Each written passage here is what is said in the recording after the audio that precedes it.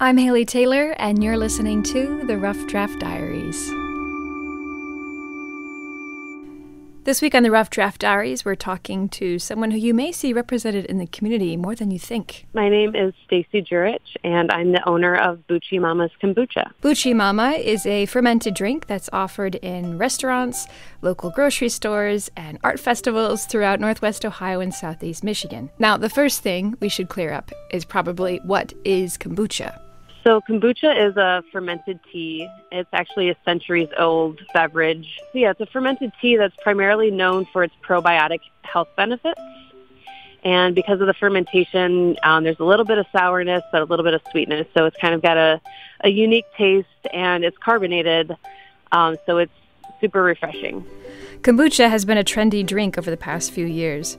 It's been sold as a commercial beverage since the late 1970s, so it's still pretty new, with many people jumping on or off the probiotic trend. What I'm dreading about kombucha is if one of those pieces of bacteria touches my Christian lips, I'm going to have a panic attack. That's Brittany Broski, who went viral on YouTube over her wild reviews of various kombucha brands.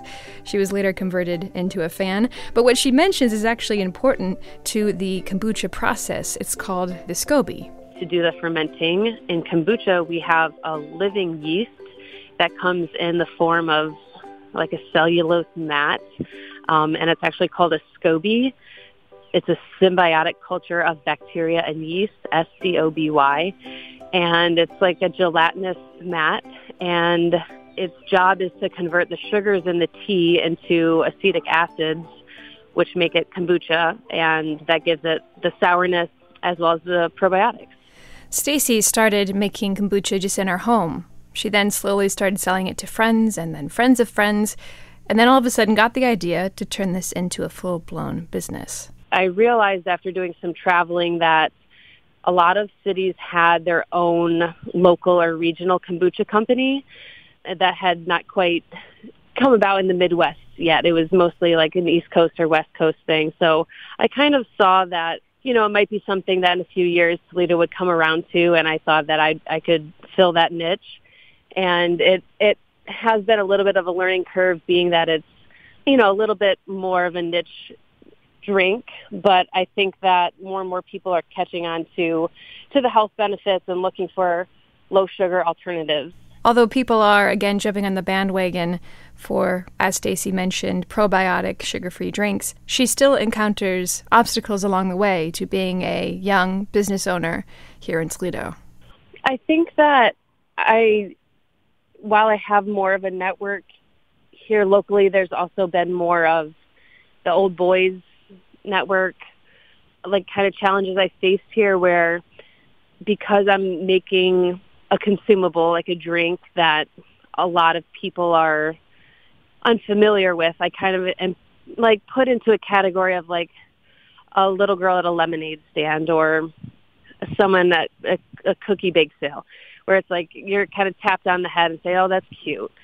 And so that's been an obstacle from the get-go. I mean, I'd like to think that, well, I know that it hasn't changed, because even just this year, even though I've been in business 8 years, you still kind of have to almost like prove yourself to people, and it's very exhausting. But I think almost at outside of Toledo, or even on a larger scale in bigger cities or whatever, it's maybe more common to see women in business. I don't know if that's true or not, but I guess that's kind of been my experience, at least locally, where it's definitely having to work to prove yourself.